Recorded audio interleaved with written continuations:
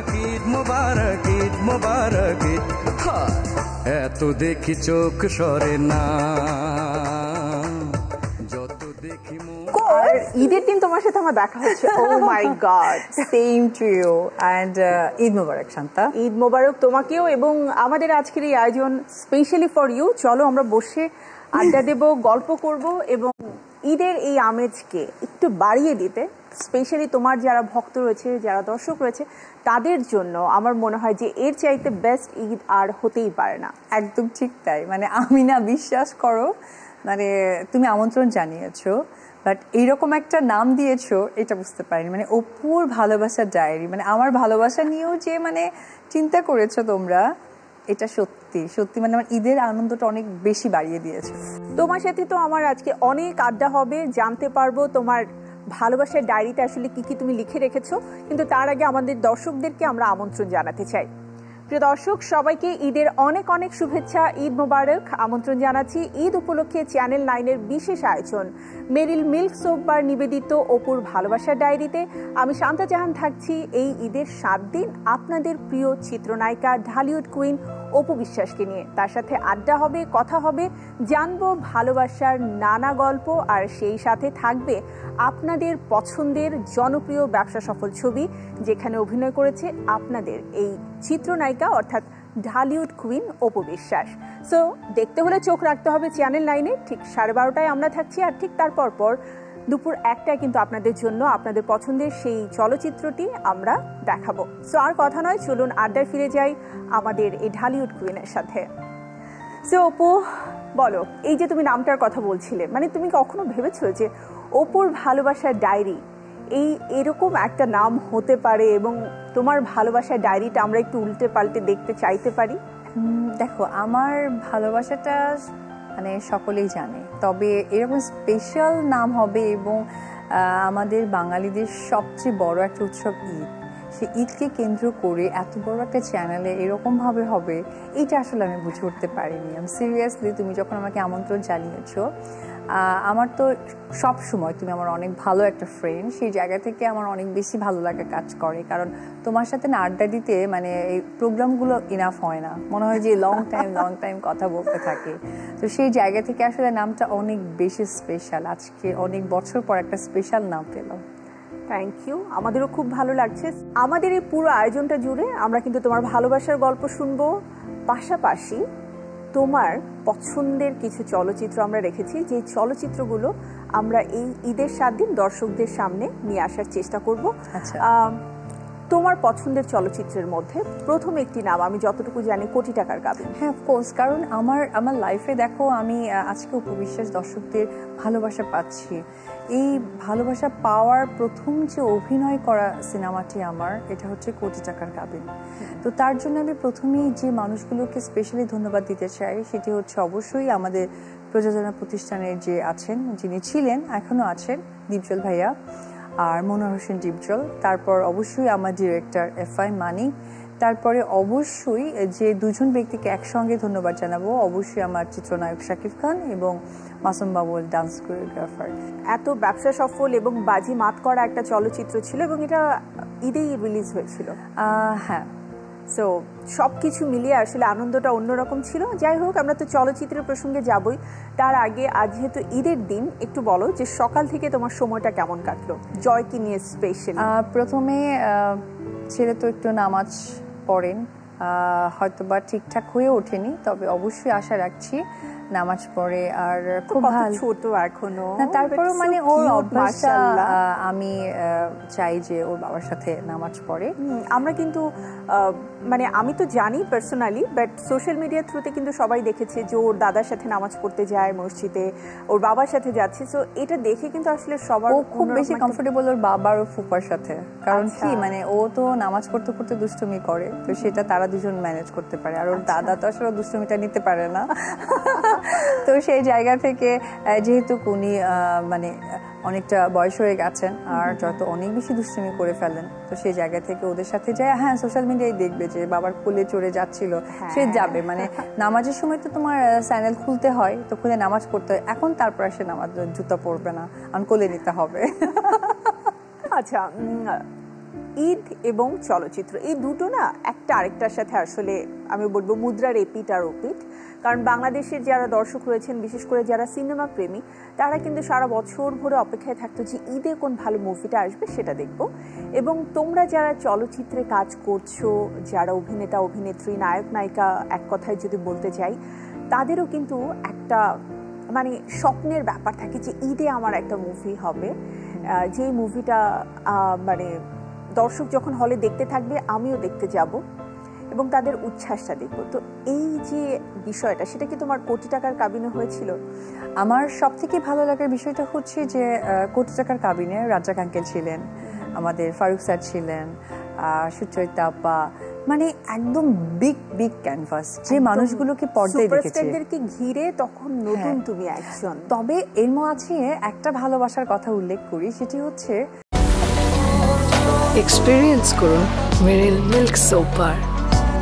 এর milk lotion প্রতিবার গোসলের পর আমার ত্বক রাখে নরম ও মসৃণ। মেরিল মিল্ক সোপ বার, দুধ দিয়ে গোসল হোক প্রতিদিন। আমার মা পছন্দ করতেন রাজ্জাক আঙ্কেলকে, মানে রাজ্জাক আঙ্কেল ছিল আমার বাবা, কোটি টাকার কাবিনে তার ক্যারেক্টার ছিল আমার বাবা। তো আমার মা মনে মনে ফিল করতেন মানে আমার মেয়ের বাবা আমার।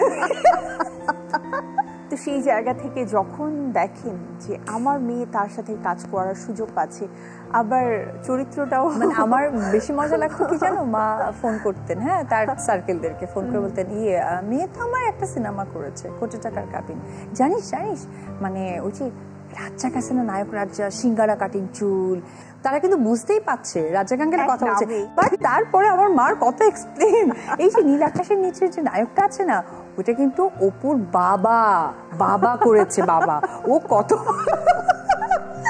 বিশ্বাস করো, মানে এই বিষয়গুলো না মানে তখন আসলে ওইভাবে মার কথাগুলো ফলো করিনি, বাট এখন যখন মনে হয় তখন মনে হয় যে কত আনন্দ পেয়েছেন মানুষটা, এবং অবশ্যই তার আশীর্বাদ এই আমি আজকে হয়তো অপু বিশ্বাস এবং আজকে পর্যন্ত ভালো কাজ করছি সকলের দোয়ায়, সত্যি অন্যরকম একটা আবেগ কাজ করে।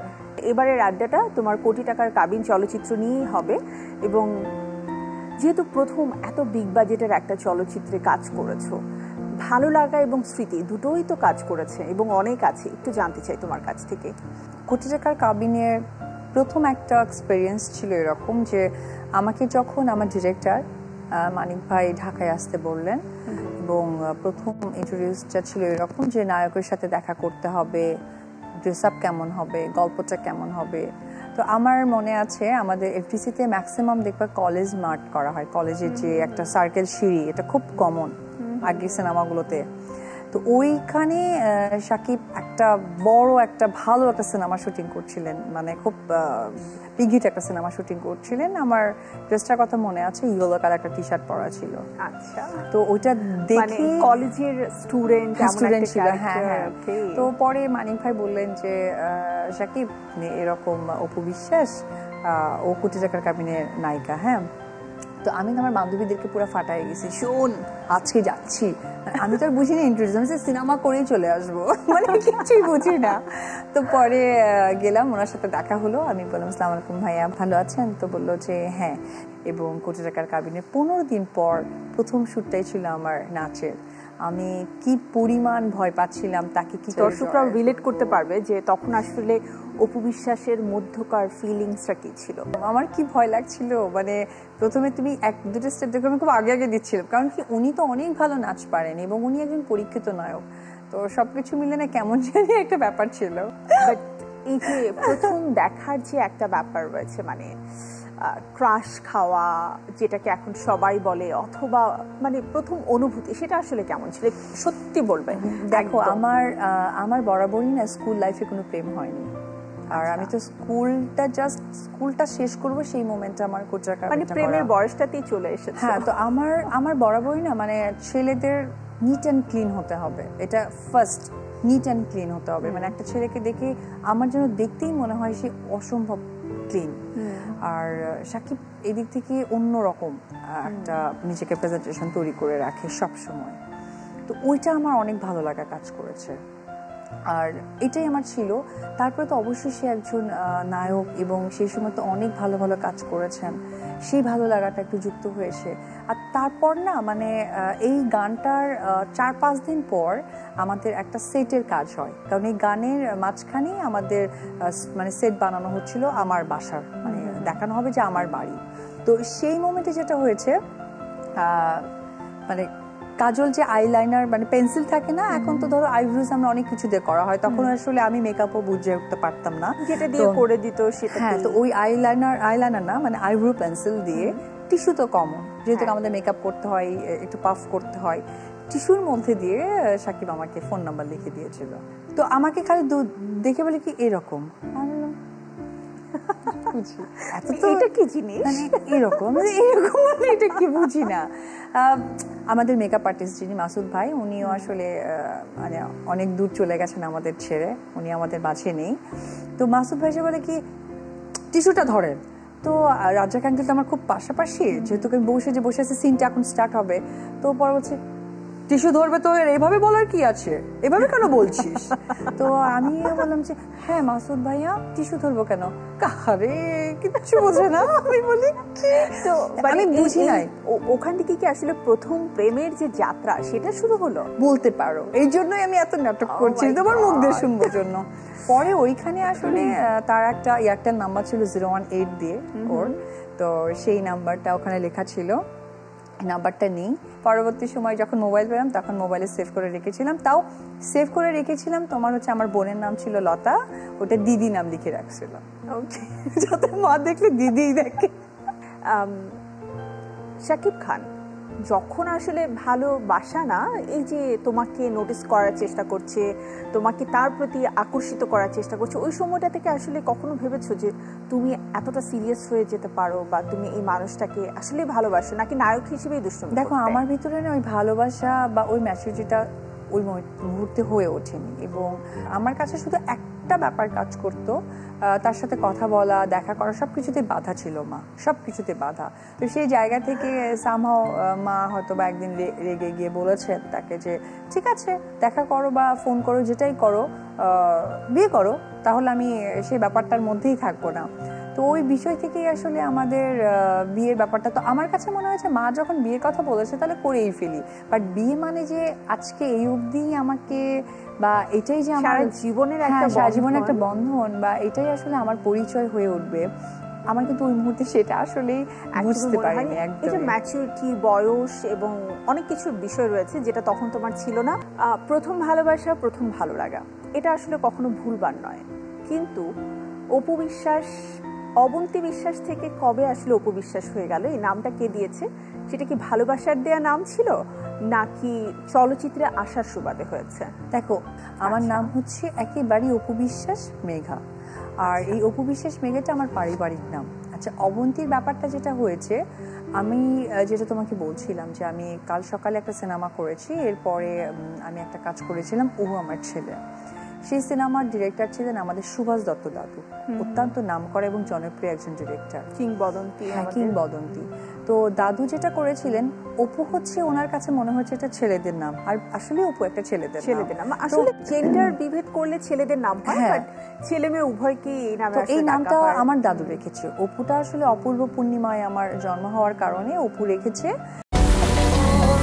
এক্সপেরিয়েন্স করুন মেরিল মিল্ক সোপার। এর মিল্ক লোশন প্রতিবার গোসলের পর আমার ত্বক রাখে নরম ও মসৃণ। মেরিল মিল্ক সোপার, দুধ দিয়ে গোসল হোক প্রতিদিন। তো দাদু আবার বলেছেন যে না আমি অবন্তী ডাকবো। তো দাদুর এই অবন্তী নামটা ডাকা এবং হচ্ছে কোটি টাকার কাবিনী, দাদু একটা প্রেসে গিয়ে বলেছে আরে ওর নাম তো অবন্তী, হ্যাঁ আমি রেখেছি।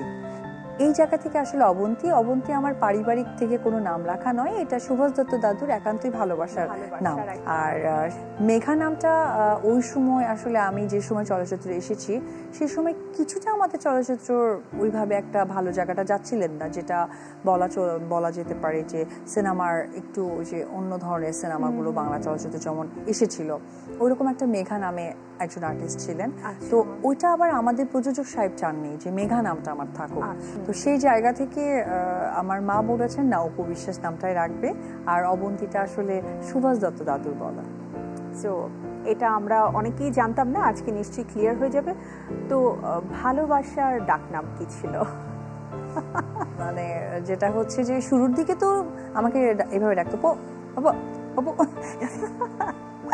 আসলে মানে এটা একটা স্পেশাল ডাক, মানে আমার কাছে ভালো লাগে। কিন্তু ম্যাক্সিমাম কনভারসেশন ধরো আমাদের এরকম হয়, আচ্ছা ঠিক আছে, হ্যাঁ আচ্ছা হোক, হয়ে যাক, না হোক, এরকম আর কি, মানে কোনো ক্লিয়ার করে ডাকা না। বাট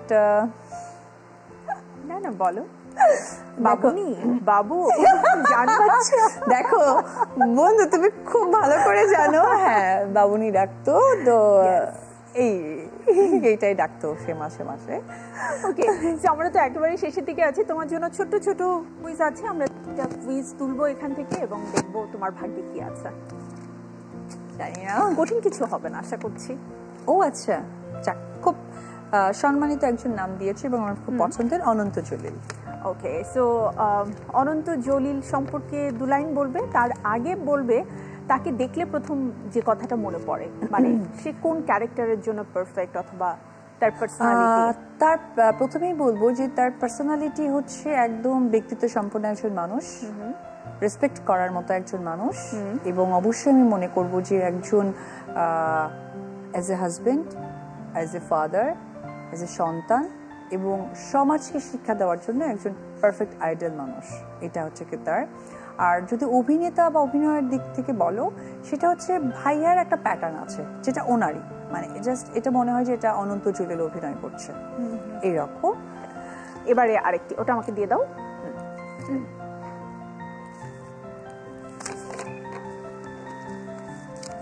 হাই হাই, আমার বিয়ের কাবিন। হ্যাঁ, যেহেতু কোটি টাকার কাবিন তুমি করেছো, বিয়ের কাবিনটা আসলে কত টাকা ছিল? দেখো প্রশ্ন কিন্তু আমি করিনি, তুমি নিজে তুলেছো। আসলে বিয়ের কাবিনটা আমার থাকুক, এটা অন্তত আমি আর্টিস্ট প্রোগ্রামে না বলি। মোহরানা কি দেয়া হয়েছিল, মানে বিয়ের রাতের প্রথম? তবে হ্যাঁ, যেটা আমার কাছে বিয়ের কাবিন বলবো না, একটা ভালোবাসার কথা বলি, সেটা আমার তখন অবশ্য বিয়ে হয়ে গেছে। তারপরে শাকিব যখন ফার্স্ট একটা বিগ অ্যামাউন্টের রেমুনারেশন পেলো, সাবধান আপুর সাথে একটা মুভি ছিল, অনেক রাতে প্রায় 2:30-3টার দিকে, যখন ও আমাকে ফোন করে আমাকে বললো যে তুমি কি নিবা? আমি কি নিবো মানে রাত 2:30টার দিকে কি বলো, আমি কি নিতে রাত 2:30টায় কি নেওয়া যায়? তো আমার যেটা মনে আছে, ও একটা রিং কিনে নিয়ে এসেছিল, ডায়মন্ডের। ওকে, লাস্ট ওয়ান।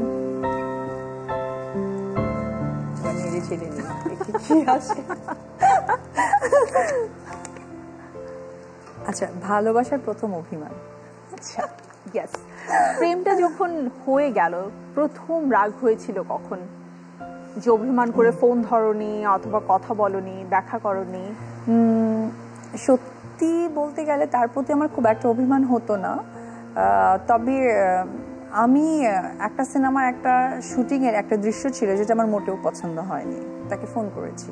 তো ফোন করে তার ভাবটা এরকম, ও এই সিন না, মানে কি এইগুলো, মানে মনে হচ্ছে সিনেমা শুটিং করে রিলিজ হয়ে গেছে, আমি তারপরে দেখেছি, কিন্তু তার ভাবখানা মনে হচ্ছে শর্টটা এখনই দিব, আমি স্কিপ করে যাচ্ছি। তো ব্যাপারটা কেমন না বলো? আচ্ছা, এটা তোমার ভালো লাগছে না, ঠিক আছে, এটা বাদ দিয়ে দিচ্ছি, কিন্তু সিনেমাকে তো অলরেডি রিলিজ, বুঝতে পেরেছো? এই ভালোবাসাগুলো আমার লাইফের অনেক বড় একটা ব্যাপার। ডেফিনেটলি, আর এই জন্যই তো আমরা সেই ভালোবাসার ডায়েরির পাতাগুলো উল্টে উল্টে দেখতে চাই। আজকে না সত্যি শান্তা, তুমি অনেক দুষ্ট, ঈদের দিনে বলতে বাধ্য হলাম, ও অনেক দুষ্ট। ঠিক ভালোবাসার ডায়েরিটা দিয়ে আমার অনেক কথা আমি কখনো স্ক্রিনে বলিনি, বাট আজকে বলে ফেলি। যেহেতু আজকে প্রথম দিনটা আমরা খুব সুন্দর আড্ডায় কাটালাম, এবারে তোমার দর্শকদের জন্য আমরা কিছুক্ষণ পরে কোটি টাকার কাবিন আমাদের চ্যানেল লাইনে দেখানো হবে, তো তুমি যদি দর্শকদেরকে একটু বলে দিতে। হ্যাঁ দর্শক, আপনারা সবসময় মনে করবেন আপনাদের ভালোবাসার মানুষটি আপনাদের সাথেই আছে, হয়তোবা বড় পর্দায় এবং ছোট পর্দায়। বড় পর্দাটা এই কারণেই, কারণ এবার ঈদে আমার কোনো সিনেমা নেই, তবে আমি আপনাদেরকে ছাড়ছি না। এই কারণে চ্যানেল 9-এ আমি আছি আপনাদের সাথে ঈদের 7 দিন, একদম টানা 7 দিন, 12:30টায় একদম চোখ রাখবেন চ্যানেল 9-এর পর্দায়। আর 1টা থেকে শুরু হবে আমার সেই পছন্দের সিনেমা, আমার না আপনাদের সেই সিনেমাটি শুরু হয়ে যাবে চ্যানেল 9 পর্দায়। 12:30টা থেকে তো অবশ্যই আমি থাকছি, আর ঠিক 1টায় আমার পছন্দের, আপনাদের পছন্দের কোটি টাকার কাবিন থাকছে ঈদের প্রথম দিন। দেখবেন এবং আনন্দ করবেন, উপভোগ করবেন। আমার দর্শকরা নিশ্চয়ই অনেক বেশি উপভোগ করবে তোমার আমার আড্ডা এবং তোমার সব ব্যবসা সফল চলচ্চিত্র। আজকের মতো আমি তোমাকে ছাড়ছি, যেহেতু ঈদের দিন অনেক নিশ্চয়ই ব্যস্ততা রয়েছে, অনেকের সাথে দেখা আমি তো কালকেও আসবো ডেফিনেটলি একই সময়। সো অপু, তোমাকে আরো একবার ঈদের অনেক অনেক শুভেচ্ছা, ঈদ মোবারক। অ্যান্ড প্রিয় দর্শক, আপনাদের কাছ থেকেও আমাদের এখনকার মতো বিদায় নিতে হচ্ছে, তবে আগামীকাল আবারও ফিরে আসবো ঠিক একই সময়ে চ্যানেল 9-এর পর্দায় মেরিল মিল্ক সোপ বার নিবেদিত অপুর ভালোবাসার ডায়েরি নিয়ে। আর সেই ডায়েরির পরবর্তী পাতায় কি লেখা আছে সেটা দেখার জন্য চোখ রাখতে হবে চ্যানেল 9-এ প্রতিদিন ঠিক 12টা 30 মিনিটে। দেখা হচ্ছে আবারও। সবাইকে ঈদের অনেক অনেক শুভেচ্ছা, ঈদ মোবারক।